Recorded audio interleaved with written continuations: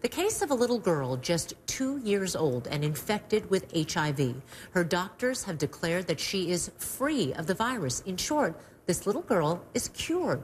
Our Elizabeth Cohen is here, our senior medical correspondent. Elizabeth, I mean, this is pretty shocking to me.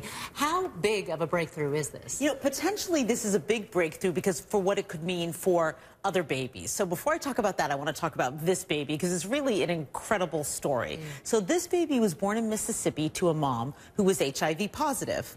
And she then went on drugs for about 15 months. So the baby was on drugs for 15 months. And then she got lost, basically. The doctors never saw her. The mother didn't bring her in. It turns out the mother stopped giving her the drugs. The baby was off the drugs. You're kidding me. She just, yes, not the most responsible mom in the world. Baby was off the drugs for 8 to 10 months. Then social services knocked on the mom's door, said, get back to the doctor. The mom went back to the doctor, and the baby had no signs of HIV. That's incredible. And she'd been off drugs for 8 to 10 months. So what does that say to you? So what this says, possibly, is that maybe other babies can do this.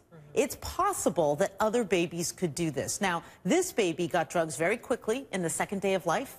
She got 3 drugs at very high doses. Usually it's 1 or 2 drugs at lower doses at that point in time. So it may be that these babies need to get drugs very quickly. It may be they need to get 3 of them. It may be they need to be at high doses.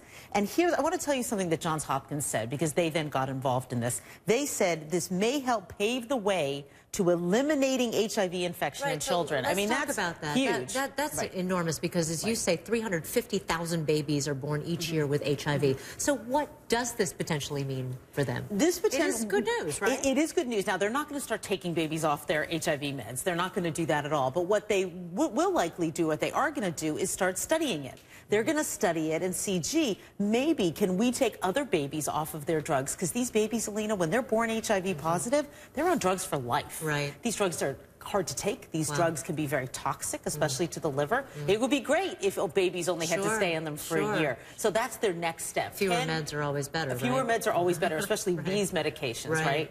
So they're going to see now, can we take other babies off their medications at 1 year? They need to study that before they actually start taking children off their medication. What a remarkable breakthrough. I mean, pretty And because of a mother's goof is what's really amazing. It's not because of some new technology in medicine or whatever. It's because a mom goofed, but they learned from her goof. Well, it's great for that baby and hopefully great for many other babies. All right, Elizabeth Cohen, thanks so much. Great to see you as always.